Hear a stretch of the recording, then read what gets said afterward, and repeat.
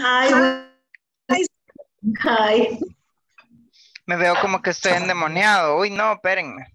Espérenme. What's up? Sí. Hola, hola. Teacher. No sé qué está pasando. Deme un minuto. Ahorita se ve la pantalla. Hello. Ok. Hola, hola. Andamos de rojo, Samu. Hello, good evening. Hello. Yes. Wait. Ahora sí está mejor. ¡Ey, andamos de rojo! ¡Qué bien! Everybody is in red. That's good. Yes, that's good. That is great. Awesome. Welcome, everybody. So good. Welcome, teacher. everybody. How is everybody doing so far? How are you? I'm very good. Thank How are you you. today? Finally, I'm feeling better. Ya no tengo gripe porque me sirvió todo el fin de semana para descansar. So finally, I am good. So finally, I am very I'm good. so happy for this. Yes, thank you. I'm Thank so you very happy for much. this. Me too. I'm very happy. I'm finally completely able to give you my best. So that's really good. And we're going to be starting with the attendance. Just give me a couple of minutes in order for us to just reach everybody. And we're just having everybody joining. Thank you.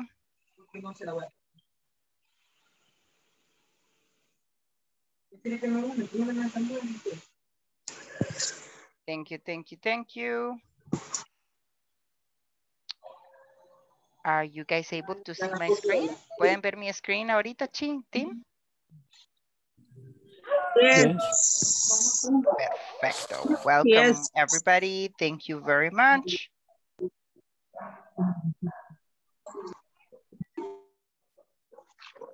All right. So I'm going to take attendance, right now. Okay. Let's see. ¿Quiénes están por acá el día de ahora? Vamos a ver. Carlos Alberto Segura.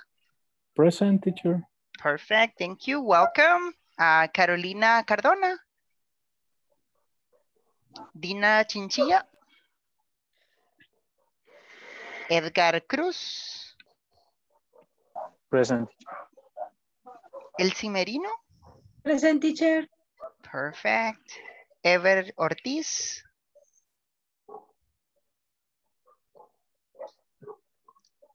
Yanira López. Present, teacher. Perfect. Marisol Mengíbar. Present. Adán Asensio. Federico Campos. Roberto Torres. Alberto Rivas. Juan José Cerón. Present, teacher. Perfect, thank you. Ricardo Alvarenga. Magdalena Rivera.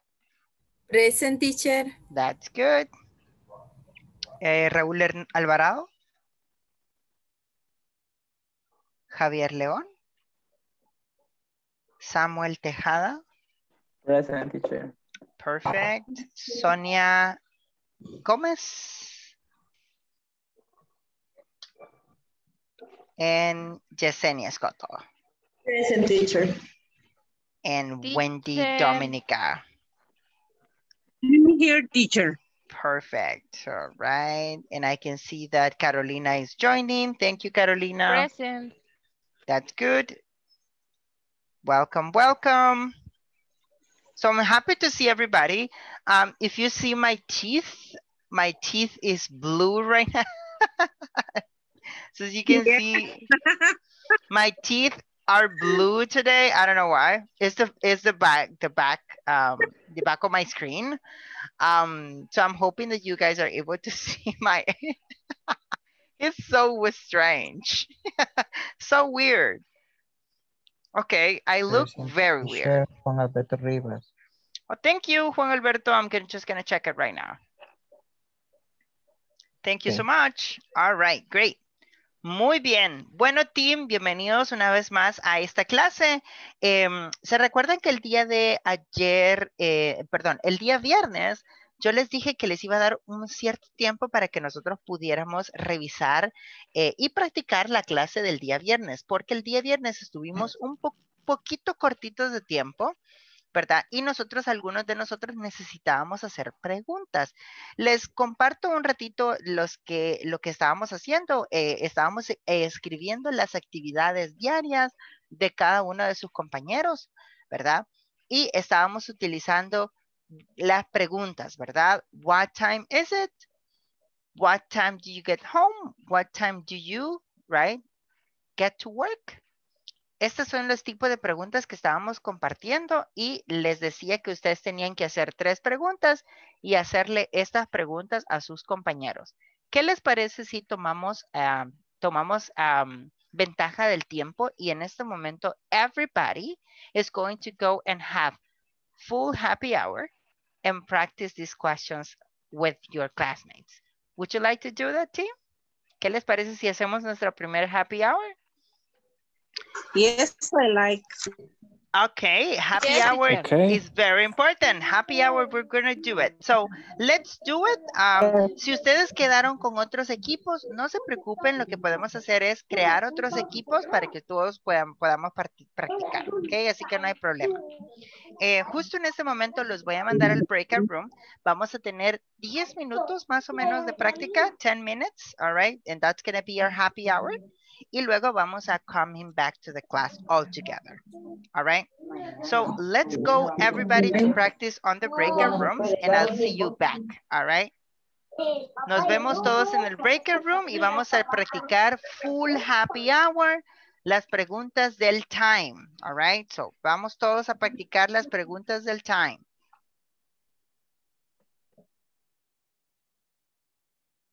So I would like to have everybody joining the class. Gracias chicos por unirse al breakout room. We're going to have 10 minutes.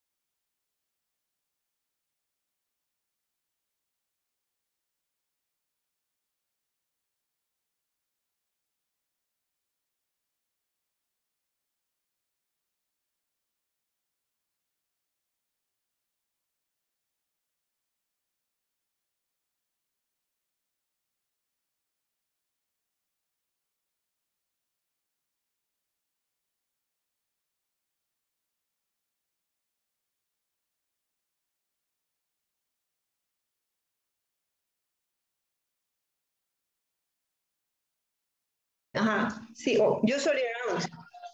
Usually around 10:30 or 11:40 p.m. 11:40 p.m. p.m. Okay, thank you. Okay. Me. Yanira. Okay. What time do you get up?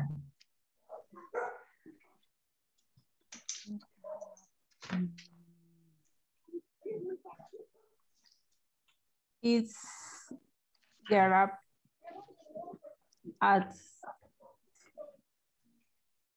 5:50. I am. 5:50 a.m.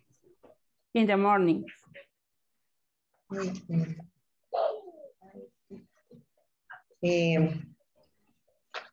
Pero ¿qué se me hicieron? Uy, ¿qué se me hicieron? Wait. I love it. Pues, ¿qué se me hicieron? Ahí está. What time do you get to work?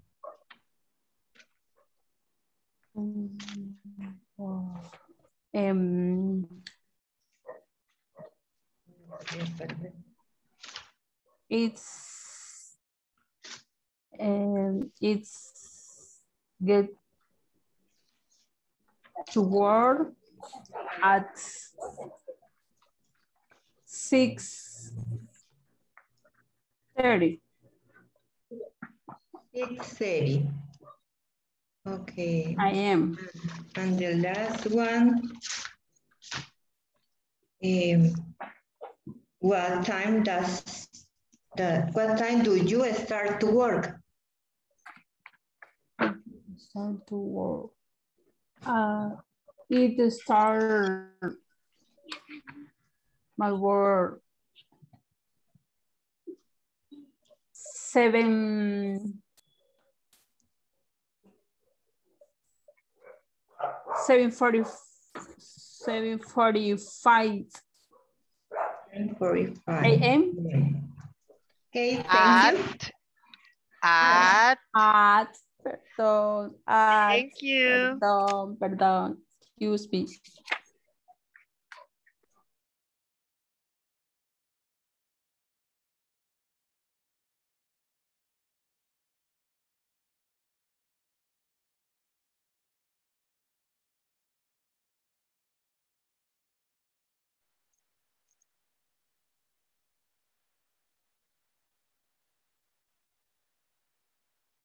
At about 5:30 p.m. What time arrive to home? At about 5:30 p.m. That's good. And what time you get up?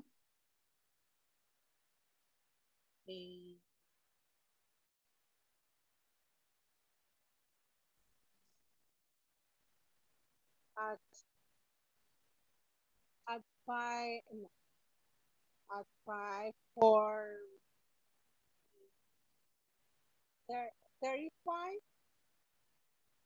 kind of a.m.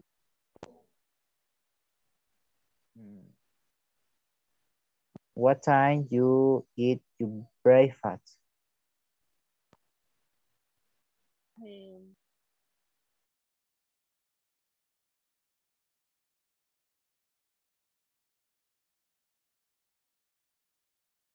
Edgar.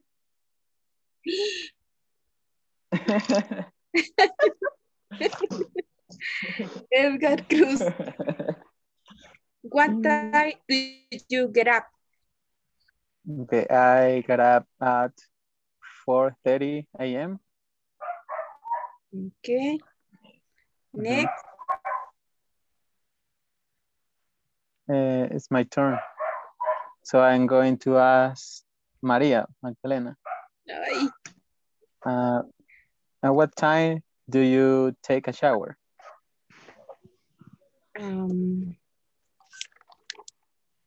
Sería usual. I usually Usual. usually take a shower. Take a shower. 6 At no 6 a.m. a.m. A.m. A.m.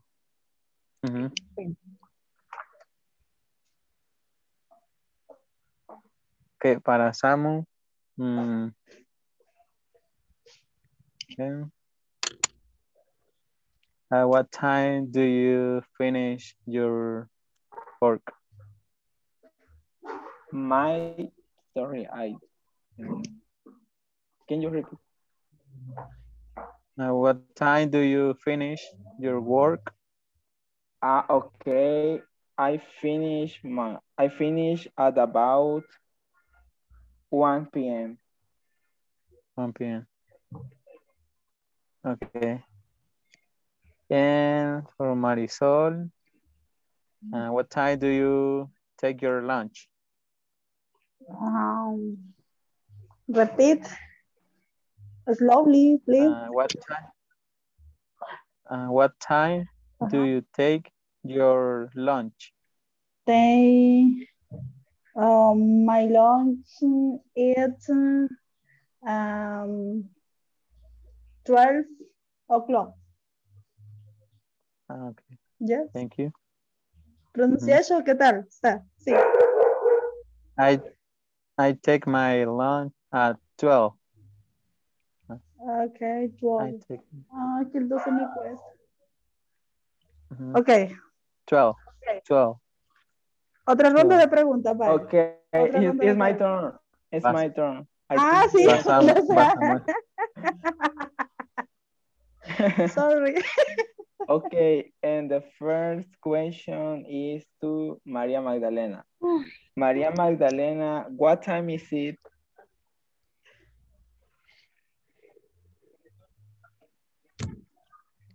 Ahorita.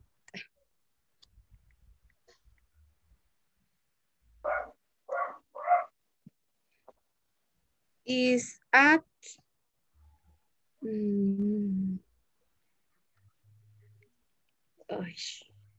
8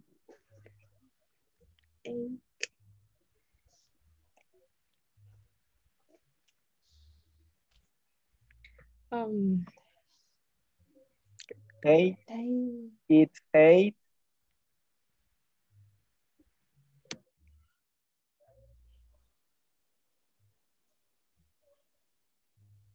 $16.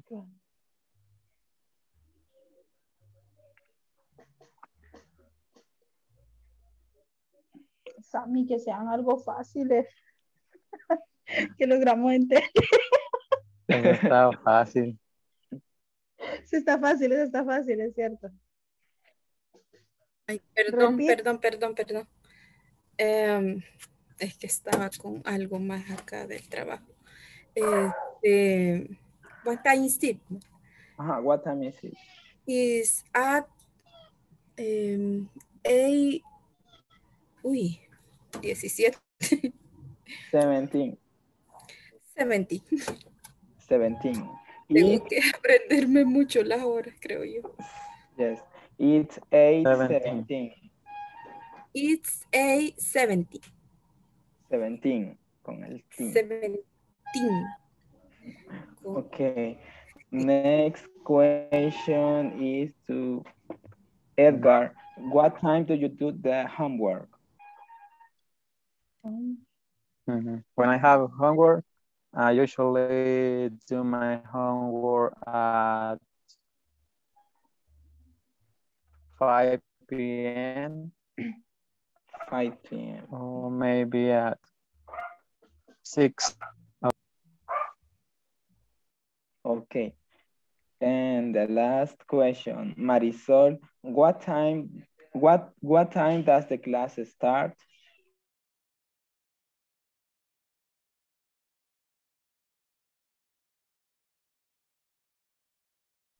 Hola, hola. Hola. Thank you for coming. Hola. Hola, teacher. Perfect. Thank you. I'm I going to was take good. it. No worries. Thank you for Hello. coming. Okay, thank you. All right. No worries. No worries.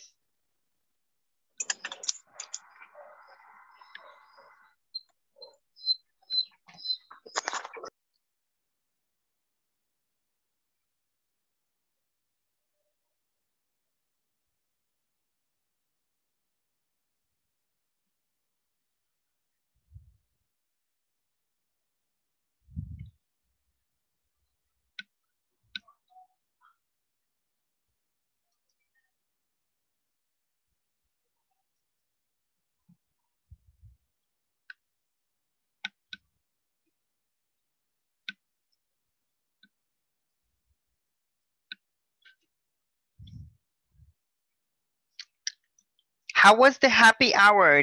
¿Cómo estuvo el happy hour para todos? Good. Good, fine. Good. Okay, very good. Great, great. También podemos decir great, which is genial, ¿verdad? Great. Ok, muy bien. Muchas gracias, Tim, ¿verdad? Por su participación. El día de ahora, ya que tenemos a Samu con un nuevo corte de cabello para todos nosotros. Vamos a aprender todas las preposiciones. Hoy vamos a aprender acerca de las prepositions. Eso es lo que vamos a aprender el día de ahora. So today we're going to learn about preposition. Si ustedes se van a su workbook y se van a la página número unidad número 3, página 36. Todos en el workbook, unit 3, page 36, by the way, 36, unit 3, page 36, we're going to learn about the prepositions of time. Nos vamos a ir todos a aprender las preposiciones de tiempo, all right? So that's what we're going to learn. Y vamos a aprender tres preposiciones. La número 1 es on. ¿Cuándo utilizamos on? ¿Cuándo utilizamos in? ¿Y cuándo utilizamos at? All right. Y vamos a empezar por la preposición que inicia con on. Vamos a aprender primero la preposición de tiempo, preposition of time, con on, right? So first of all, we're going to learn on. On lo utilizamos para los días de la semana. Can you please tell me what are the days of the week? Samu? Samu, can you tell me what are the days of the week?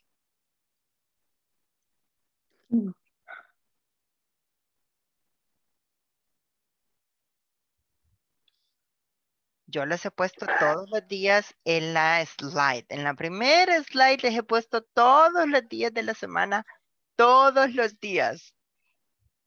Miren, Monday, Sunday, Tuesday, ahí está, ¿verdad? Wednesday, Thursday, Friday, Saturday. Ok. ¿Cuántos de ustedes les gustaría repasar los días de la semana conmigo? So we can practice the days of the week together, all right? ¿Les gustaría saber cuál es la pronunciación correcta? Yes, De estos please. días de la semana. Ok, perfect. Yes. Ok, perfect. Ok, muy bien. We have, y por cierto, para todos, culturalmente hablando, el día de la semana en Estados Unidos y Canadá empieza el día domingo. So, la semana empieza el domingo y termina el sábado. Esto es como un big FYI y eso es una cultura para todos allá en Estados Unidos. Okay? So, la semana inicia el domingo y termina el sábado. So, we're going to learn starting on Sunday, Sunday. No se dice Sunday, ¿verdad? Yo no sé quién les enseñó a decir Sunday, pero no se dice Sunday, ¿ok? Se dice Sunday, all right? Sunday. Then we have Monday, Monday. Monday, Monday. Tuesday, Tuesday. Tuesday. Tuesday, Tuesday. Tuesday, Tuesday. Wednesday. Wednesday. No se dice Wednesday, ¿verdad? No sé quién me está diciendo por ahí Wednesday. Eso no se dice, solo se dice Wednesday. Wednesday. Wednesday. Wednesday. Very good. Good Wednesday. pronunciation, Janira. Okay. So then we have Thursday, Thursday. Thursday. Thursday. We have Friday, Friday. Friday. Friday, Friday. Friday. Saturday, Saturday. Saturday. Saturday, Saturday. Saturday. Very good. I'm going to ask everybody to please mute yourselves. Vamos a tener un periquito time, everybody. We're going to have periquito time. And what we're going to do in periquito time is that we're going to repeat with me, right? Everybody. Sunday, Monday, Tuesday, Wednesday, Thursday, Friday, and Saturday. Yo no sé si ustedes se acuerdan de esta canción de los Black Eyed Peas que decía Monday, Tuesday, Wednesday, and Thursday, Friday, Saturday, Saturday, and Sunday. Well, it's a good song. I recommend it.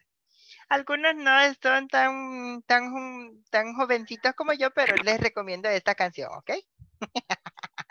O la que dice Monday, pare, Tuesday, pare. Yeah. O la de It's Friday then, it's Sunday, Saturday, no. It's Friday then. Ok, esa es muy buena también. Ok, so just everybody, just FYI for everybody. Vamos a tener al menos unos 3 minutitos por ahí. Periquito time. Solitos en mute. We're going to practice the days of the week, all right? Solitos ahí, solitos en su espacio. Repitan, ¿verdad? Para ver si ustedes lo dicen bien. Díganlo en voz alta, right? Say it out loud. Sunday, Monday, Tuesday. Hay 2 días que son bien difíciles, que es Wednesday and Thursday. Wednesday, Thursday. Wednesday, Thursday.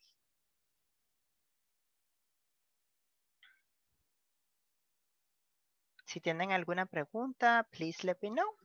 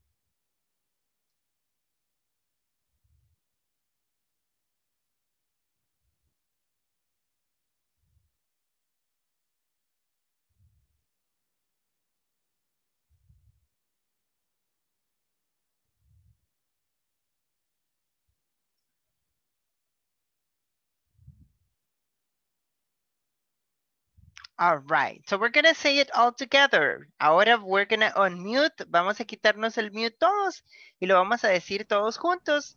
Just to take a look on the days of the week. So what are the days of the week, everybody? So we're gonna have Sunday, Sunday, Monday, Monday, Monday, wait, hold Tuesday, on. Is Monday, Monday or Monday? Monday. Monday, Monday, Very good. Monday, All right. Monday, Monday, So we're gonna have Tuesday, Sunday, Monday, Monday, Monday, Tuesday, Wednesday, Wednesday, Thursday, Thursday, Saturday, and Saturday. Perfect. All right, very good, very good. All right. Do you remember the months of the year? Yes. Would you like to recheck the pronunciation with some of the months of the week? Yes, please. yes. Yes? Please, teacher, please. Okay, very good. Algunos dicen malos estos meses del año, ¿verdad? Sí, algunos lo dicen muy mal. So what we're gonna do is that we're gonna repeat and we're gonna check if we have the right pronunciation for the months of the year. All right? Okay. So we're gonna try. The first month is January. January. Okay. Y les voy a decir algo. January. En la escuela a nosotros nos enseñaron a decir January. ¿Se recuerdan? Que en la escuela nos enseñaban a decir January. ¿Ya? ¿Y saben por qué nos enseñaban a decir eso? Porque es más fácil y eso es salvadoreño. ¿Ok? Sí. Eso no es inglés. ¿Cómo es inglés? ¿Cómo lo va a entender un americano? Un americano se lo va a entender como January. January. Right? Y recordemos que la R, el sonido de la R es una R, right? Como un R, ¿verdad? January. Como el de un gatito, ¿verdad? January. January. January. There you go. January. And then we have February. February. February. February. Okay. So it's January, February, March, April,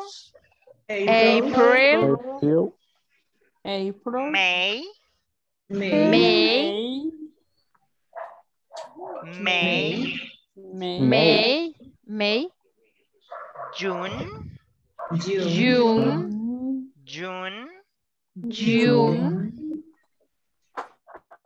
July,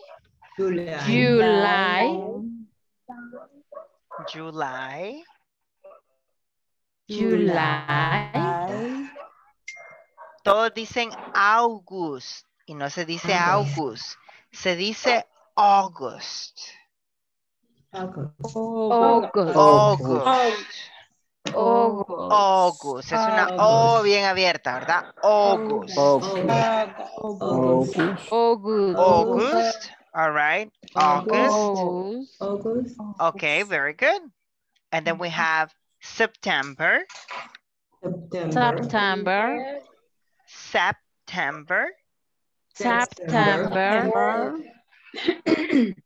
October. Oktoberfest, right? October. All right. Oktoberfest. November.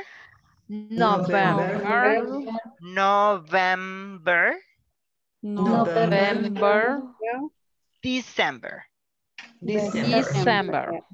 No es December, ¿verdad? Se escribe December, pero se dice December, all right? December. So, all right. We're going to say it one more time, all together. January, January, February, February, March, March, April, April, May, May, June, June, July, July, August, August, September, September, October, October, November, November, December. December. Very good. So I'm going to give you 3 minutes, just 3 minutes for you to put yourself on mute, and we're going to practice periquito time. All right? Everybody on mute, and we're going to practice periquito time. Very good. We're going to repeat. And if you have any questions, let me know. Muchos de ustedes van a tener preguntas en August. Muchos de ustedes tienen que repasar January, February.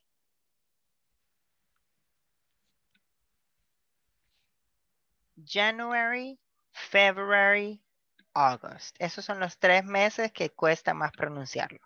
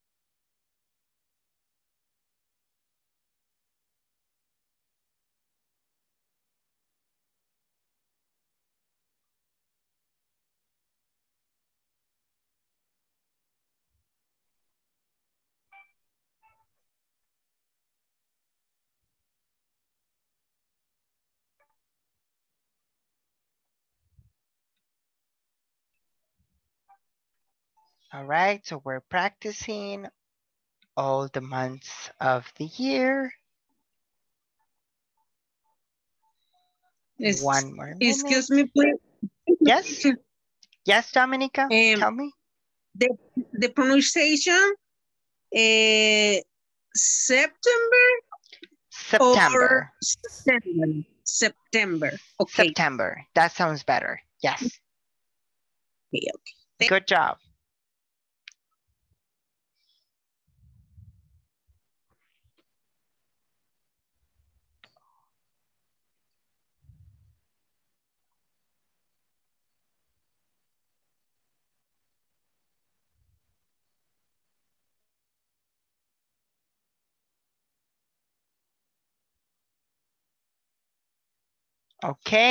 Okay, let's stop. Paremos todos, por favor, y vamos a decirlo todos juntos, ¿verdad? Quitémonos el mute todos y vamos a decirlo todos juntos.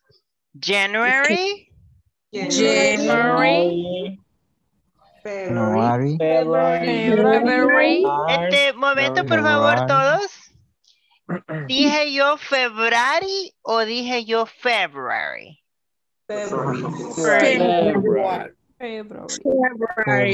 February. Okay, very good. Better. Okay, vamos a empezar una vez más. January. January, February, March, April, May, June, July, September, October, November, December. Very good, very good. Good job, team. All right, I like it. Okay, good. Bueno, volvamos ahora que ya conocemos los meses del año, ¿verdad? Y ahora también que ya podemos identificar los días de la semana, vamos a aprender la regla. La regla dice que nosotros vamos a utilizar on en 4 escenarios específicos. El número 1, cuando identificamos un día de la semana en específico. All right, so los días de la semana los vamos a identificar con on. All right. El segundo escenario es cuando es una fecha específica. All right. Por ejemplo, el mes y el día. Fíjense que en inglés esta regla aplica en inglés porque en inglés primero se dice el mes y después se dice el día o la fecha. En español es al revés. Nosotros en español decimos el 7 de enero, ¿verdad? En español nosotros decimos el 7 de enero. En inglés, ¿cómo sería si lo ponemos al revés? Primero el mes y después el día. January 7. January 7, correcto. ¿Vea? Entonces, la regla nos dice que cuando identifiquemos una fecha específica, vamos a utilizar on como preposición. All right. La siguiente regla es cuando utilizamos un día de la semana y una fecha específica. Por ejemplo, el lunes 7 de enero. ¿Cómo sería en inglés? On Monday, January 7. Eso es lo que nos dice la regla. La regla nos dice que tenemos que utilizar con on cuando tengamos una fecha específica y un día específico. Y también cuando sepamos de un día específico de la semana durante cualquier tiempo del día, la mañana, la tarde o la noche.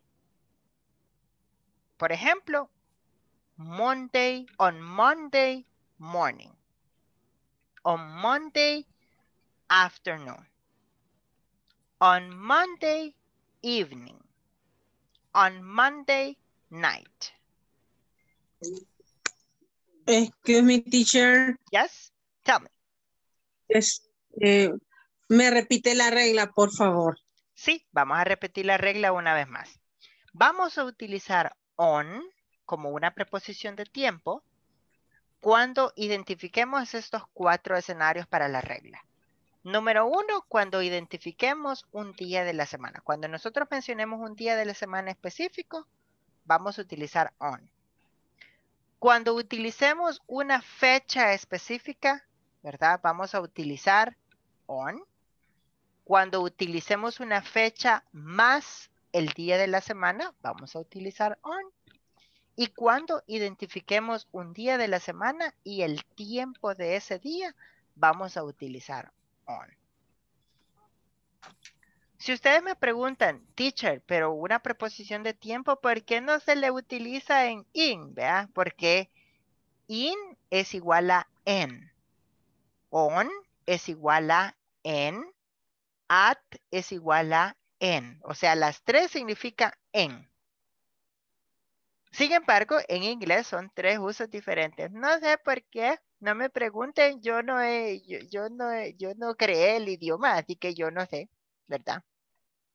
Pero les comparto las reglas para que sean mucho más claras para ustedes. Teacher, ¿me puede dar un ejemplo? Sí, por supuesto. Ok, le voy a dar un ejemplo. I have classes on Saturday. I have classes on Saturday. Yo estoy utilizando la preposición on en vez de decir el domingo, ¿verdad? El lunes, el martes, ¿ok? Estoy utilizando la preposición on. Otro ejemplo que podría ser muy útil. I work on Saturdays. I work on Saturdays. Yo estoy utilizando la preposición on porque es un día de la semana. Ok, esos son ejemplos. Ok, muy bien. ¿Qué pasa si yo quiero una fecha específica? Por ejemplo, no sé si ustedes ya saben que el Pride fue el día domingo. Perdón, el día sábado. Fue el día sábado. So, ¿cómo digo yo el Pride? El día sábado. Yo puedo decir Pride was celebrated on June 26. porque es una fecha específica, right? June 26. So, Pride was celebrated on June 26. Otra cosa es, por ejemplo, cuando usted tiene una cita médica, ¿verdad? Cuando usted tiene una cita médica, ¿cómo se dice una cita médica? ¿Alguien me puede decir cómo se dice una cita médica en inglés? ¿Quisieran aprenderlo? ¿Verdad? ¿Cómo se dice una cita, teacher? Porque yo no conozco. Ok, muy bien. Le voy a decir cómo se dice una cita. Se dice medical appointment. Medical appointment. Se lo voy a escribir en el chat de WhatsApp. Si ustedes me permiten, just give me one moment.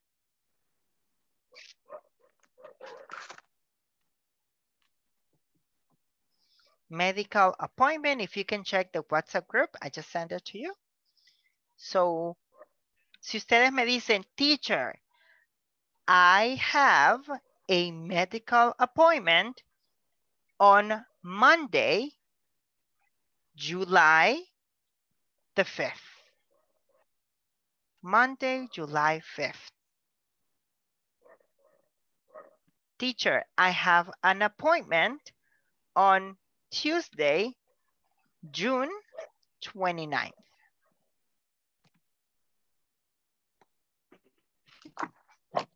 Ok, o le voy a explicar otro ejemplo. ¿Qué tal si usted me quiere decir, es que yo quiero ir, es que yo tengo que ir, en verdad, a una cita el día miércoles en la mañana? ¿Cómo es que yo voy a decir eso en inglés? I have an appointment on Wednesday morning. Y yo estoy utilizando los días de la semana, una fecha específica y un día de la semana con un tiempo específico al día. Repeat, please. Repeat, please. Yes, of course.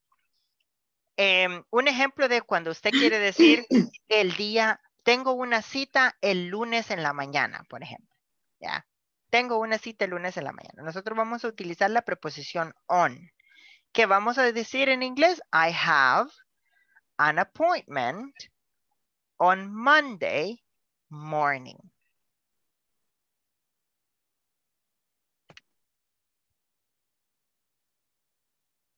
All Thank right. you. Perfect. Thank you. You're welcome. All right, great. So what we're going to do next, ¿alguna pregunta con on, chicos? No, Any question with on? ¿Estamos claros so far? Yes. Son 4 reglas específicas. ¿Vea? Ahora vamos a utilizar las reglas para in. Claro Para como la- la horchata. Claro como la horchata, ¿vea? Ok. Ya, tranquilos, ya vamos a practicar. Tranquilos, ya vamos a practicar. Vaya. ¿Qué pasa cuando utilizamos in? ¿Vea? La preposición in la vamos a utilizar en un mes específico sin fecha. ¿Verdad? Cuando hablamos de un mes del año sin fecha específica. Por ejemplo, in May, in June, in July. Por ejemplo, my birthday is in February. In, ¿verdad? Estoy utilizando in.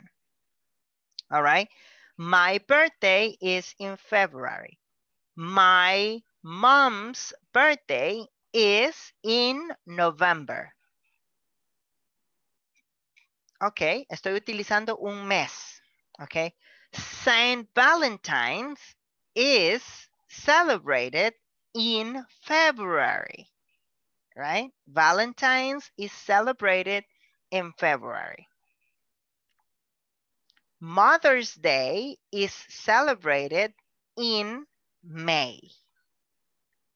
Okay, very good. Father's Day is celebrated in June. Okay, very good. Okay, very good. También utilizamos in cuando es un año. Y les voy a explicar cómo se leen los años en inglés. Porque es otro chiste, ¿verdad? Fíjense que es otro chiste. Fíjense que del año 2000 hacia acá, ¿ya? Del año 2000 hacia acá, se lee en dos formas. Se puede decir 2000 como el año 2000 o se puede decir el 2000. Ese es el año 2000. En otras palabras, en inglés también se conoce como the 20s. The 20s. Luego tenemos el 2001, 2001. 2001. 2005, 2005. 2010 o 2010, 2010. 2010. 2015 sería 2015. 2020 sería 2020. Y 2021 sería 2021. Así se leen los años en inglés.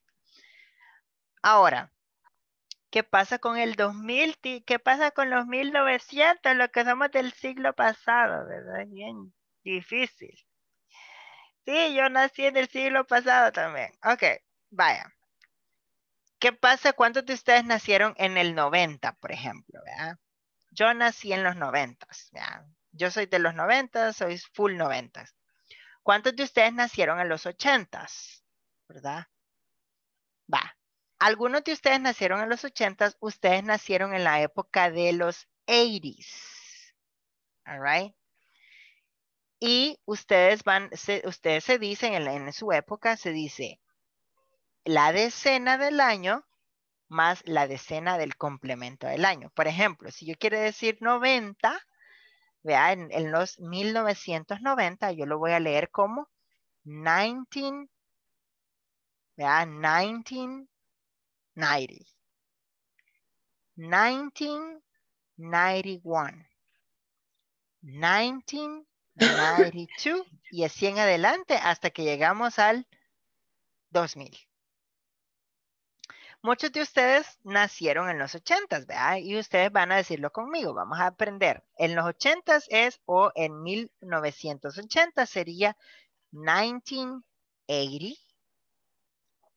1981, 1982, en el 92, 1983, 93, 1984, 94, y así en adelante, ¿verdad? 1985, 1986, 1987, 1988, y vamos a marcar los dos. No sé por qué, pero así se lee en inglés.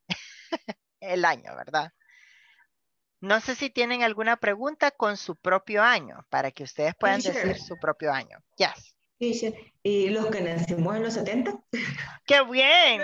Pues Sí, qué bueno. Pues sí, ¿verdad? Si usted está joven, vea todavía. Claro, Muy por bien. supuesto.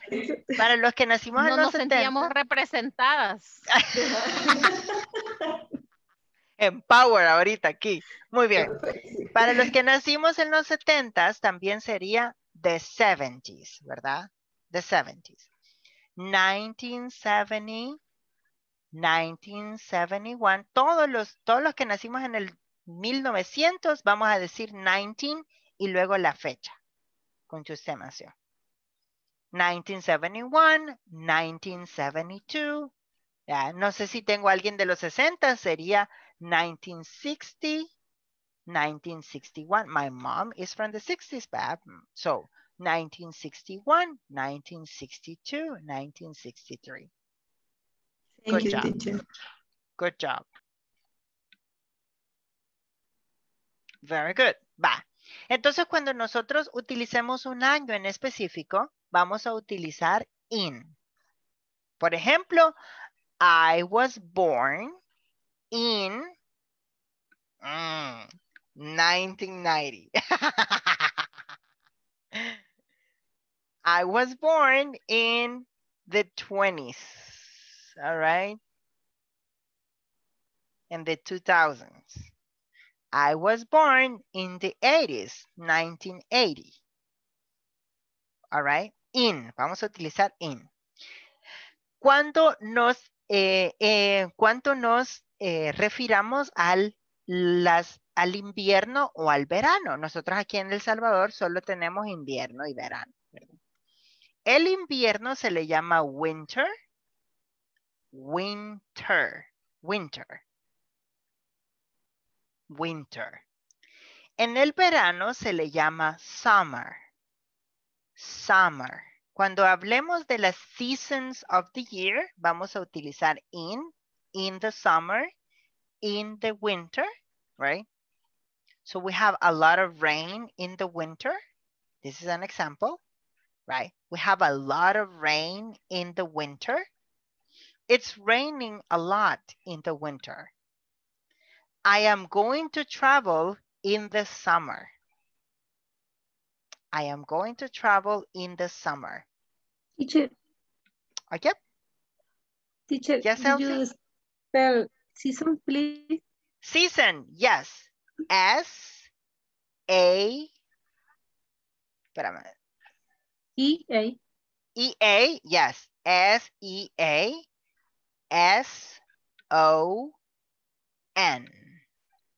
Season. Okay, yes. S-E-A-S-O-N.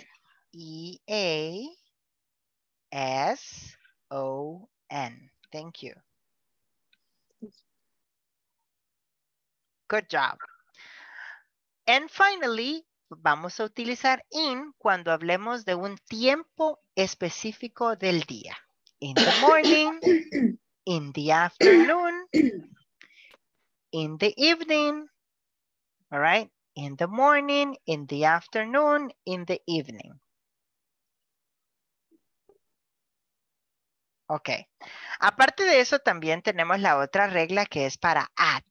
Y ustedes saben que at lo utilizamos para la hora exacta, ¿verdad? La hora exacta que la practicamos la semana pasada, el viernes, practicamos la hora. ¿Verdad? Se recuerdan que yo siempre les estaba corrigiendo. At. Todo el tiempo les estoy diciendo at. Chicos, tienen que decir at. Ok. Porque at se refiere a la hora. También nosotros vamos a decir at cuando nos referimos a la luna, ¿verdad? O al tiempo, ¿verdad? At noon, que es la noche. At night, que es la noche. At midnight, que es la medianoche. La noche es un poquito más secreta, oscura, no lo sé cómo explicarlo, ¿verdad? Pero en inglés utilizamos at cuando nos referimos a la noche. Caso contrario, en the evening, porque el evening es como la transición entre el final del día y el inicio de la noche. Ese es el evening. Evening es como esa transición pequeña que existe entre se terminó el día e inicia la noche. Ese es evening. Noon es exactamente cuando tenemos el mediodía. Noon es mediodía, midnight, medianoche.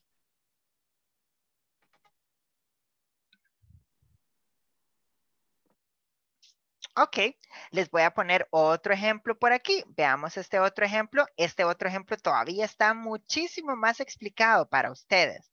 Yo se los conseguí por ahí para que ustedes consideren la razón por la que tenemos las reglas. ¿Vea? Estas reglas están bien específicas. Esto les va a servir a ustedes para que ustedes puedan seguir trabajando, ¿verdad? Veamos estas reglas, ¿verdad? Si ustedes se fijan, son las mismas reglas que yo les he dicho, ¿verdad? Cuando nos referimos nos referimos a los meses del año, ¿verdad? Cuando nos referimos a las seasons, cuando nos referimos a los años, cuando nos referimos a los centuries, que no mucho lo utilizamos, cuando nos referimos al time of the day y cuando nos referimos a periodos largos de tiempo. All right? Utilizamos on cuando son los días de la semana, cuando son los días más una parte del día, right? So the days and the parts of the day. Cuando son fechas específicas y cuando son special days. On Christmas, on birthdays, on Thanksgiving, on holidays, cuando son días especiales. ¿Cuándo utilizamos at? Cuando nos referimos a la hora. Por eso es muy importante que ustedes cuando digan la hora digan at, porque esa es una preposición de tiempo que vamos a utilizar. Y es muy importante que sepamos que hay exceptions. At night, at the weekend, at noon, at midnight. Esos son exceptions de utilizar at. Muy bien, vamos a pasar a asistencia justo en este momento. Rápidamente pasamos a asistencia para que podamos practicar todos juntos. So we're going to practice. Let's do it with Carlos Alberto Segura. Present, teacher. Perfect. Carolina Cardona. Present. Dina Chinchilla. Edgar Cruz. Here.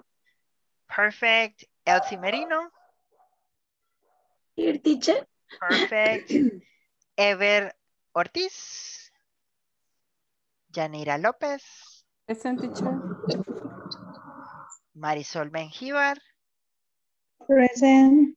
Adán Asensio. Federico Campos. Roberto Torres. Alberto Rivas. Presente. Present. Perfect. Juan José Cerón. Ricardo Alvarenga. Present, teacher. María Magdalena. Present, teacher. Raúl Alvarado. Javier León. Samu Tejada. Present, teacher. Sonia Elizabeth. Yesenia Emperatriz. Present, teacher. Dominica. Present, teacher. Perfect. All right, great.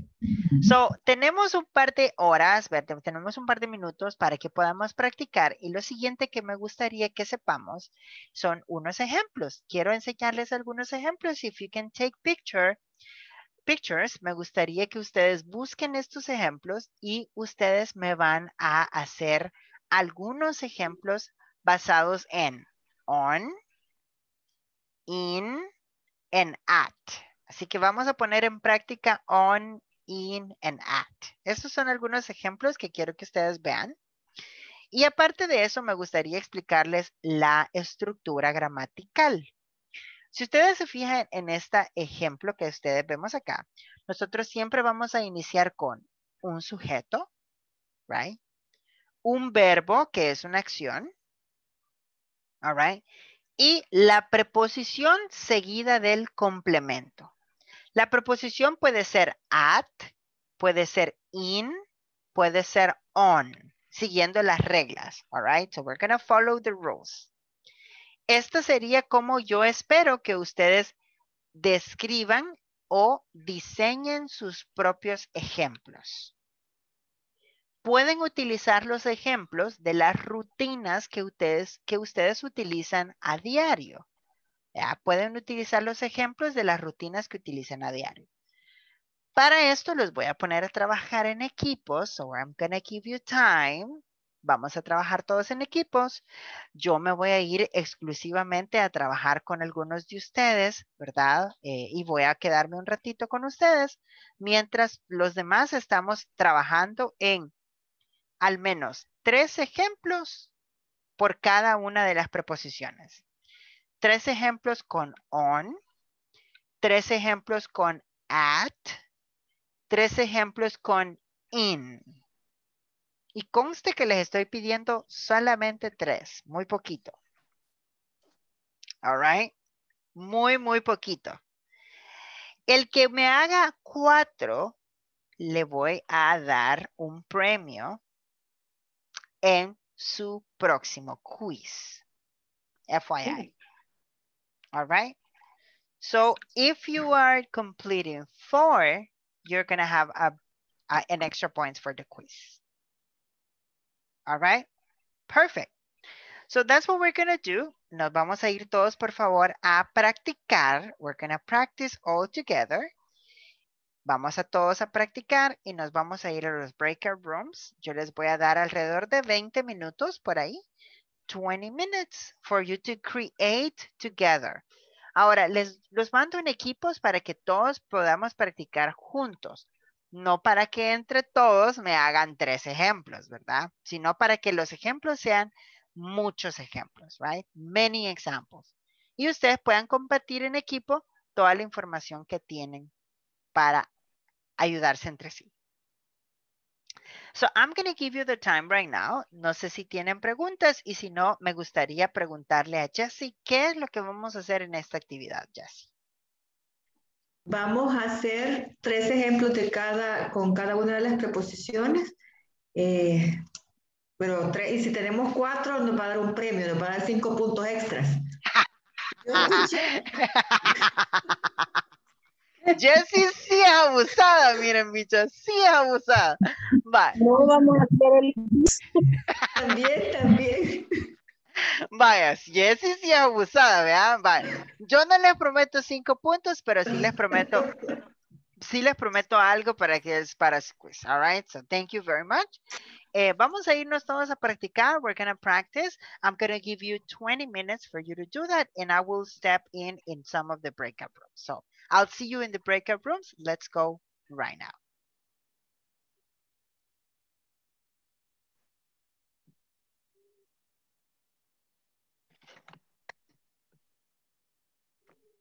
All right, let's do it. If you have any questions, please let me know. I'm going to be around. Si tienen alguna pregunta, háganme saber, que yo con gusto les ayudo.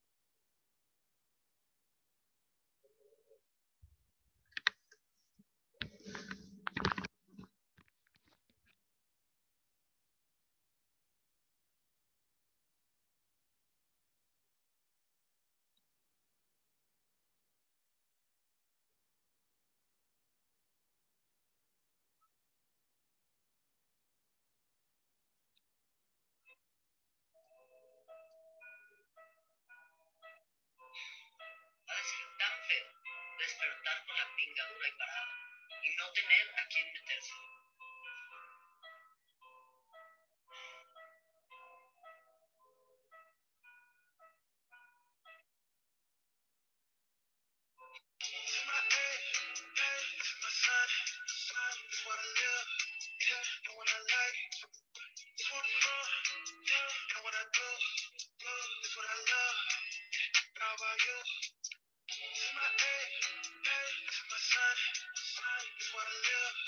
Estando en mi trabajo, en la recepción de un hotel, suena el teléfono y dicen, tutis, turrum, tututú.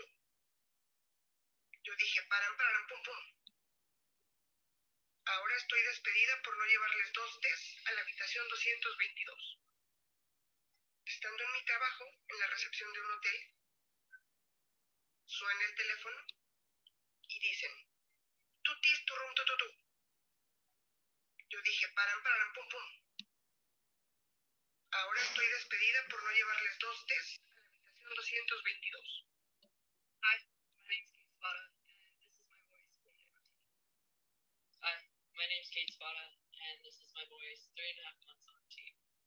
Hi, my name's Kate Spada, and this is my voice. 5.5 months on T. Hi, my name's Kate Spada, and this is my voice. 10 months on T. Hi, my name's Kate Spada, and this is my voice. 1 day routine.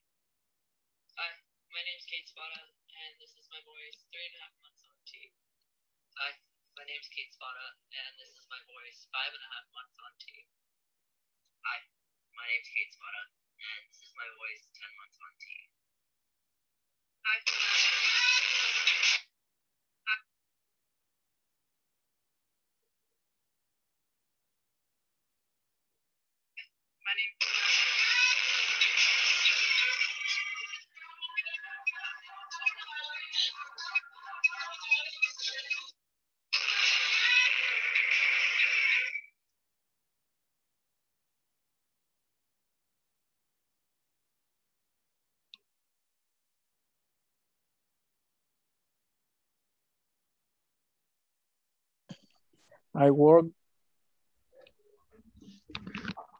I work on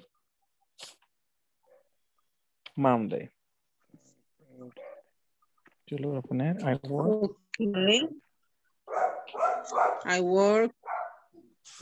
I work on Monday. on Monday. I don't work. Okay. Johnny? I visit my sister on Saturday. Okay. I visit